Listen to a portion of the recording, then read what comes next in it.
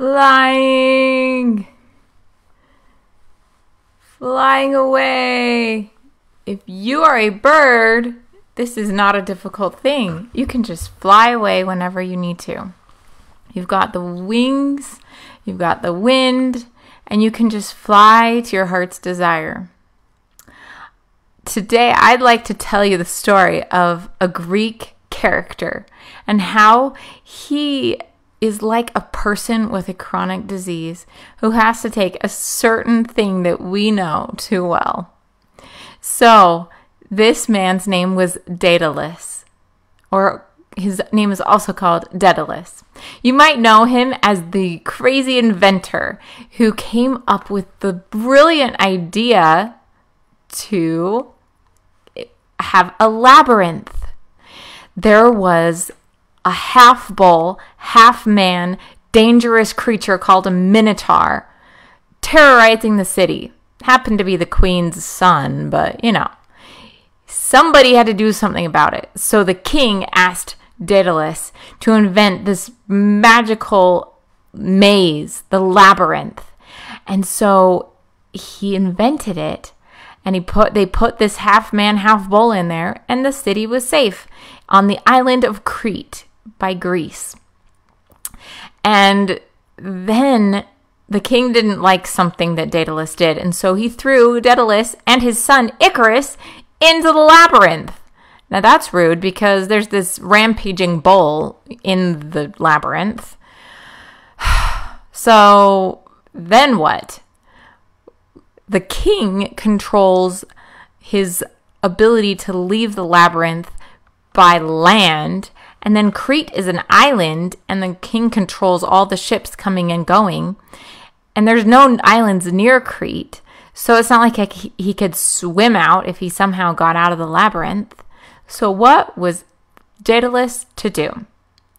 He slowly collected feathers from the birds that flew by, and he collected wax from the candles, and he used the strings from their clothes to make wings, and he taught himself how to fly.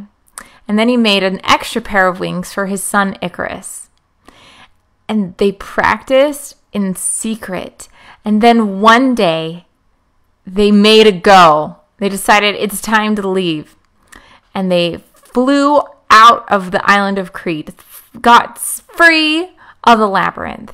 And it was a miracle because no one had ever flown before.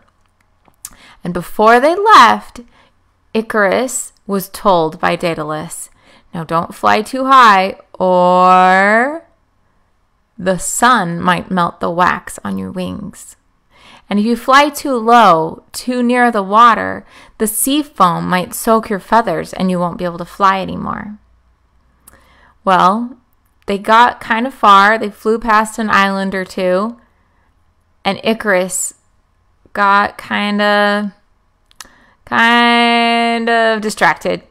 He forgot what was important, and he flew too high.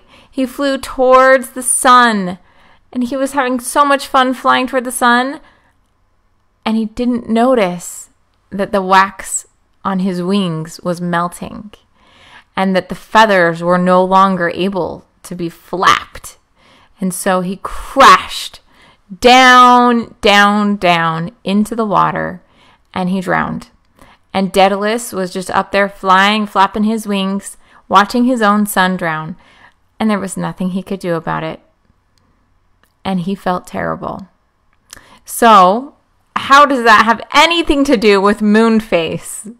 Well, I submit to you that being in a labyrinth with a rampaging bull is kind of like having a chronic illness, because you feel like you have no options. You can't go by land, you can't go by sea, and there's something that's about to kill you, right?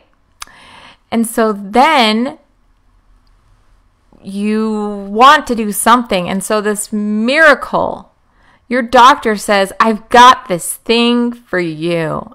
It's this little white pill. I'm going to give it to you, and you're going to be okay. You're going to get out of that labyrinth, and you will finally be free of the pain, of the kidney problems, of the breathing problems, of the bleeding problems like me.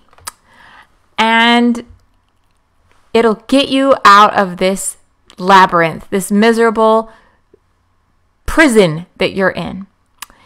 So then you fly out and you're feeling great at first. That first week or so on that treatment, you've got euphoria, you've got energy, you finally feel well enough to do something, anything. And you just go and you've got all that energy and you fly and you fly. And if you're not careful, you might fly too high, close to the sun, and melt your wings. And so the important thing with Moonface Maker, if you know what I'm talking about, is that we stay right at the correct dose, that we don't go too high or too low, because if we go too low, too fast, that sea foam is going to soak our wings and we will crash. So that is why we always taper. That is why we never go too fast down in doses. That's why we take precautions for what side effects we might experience. And so if you have side effects that you are concerned about, or you want to know what to look out for, I created a wellness checklist, and you can get it at, if you click below, you'll see where to go. And signing off as Dr. Megan.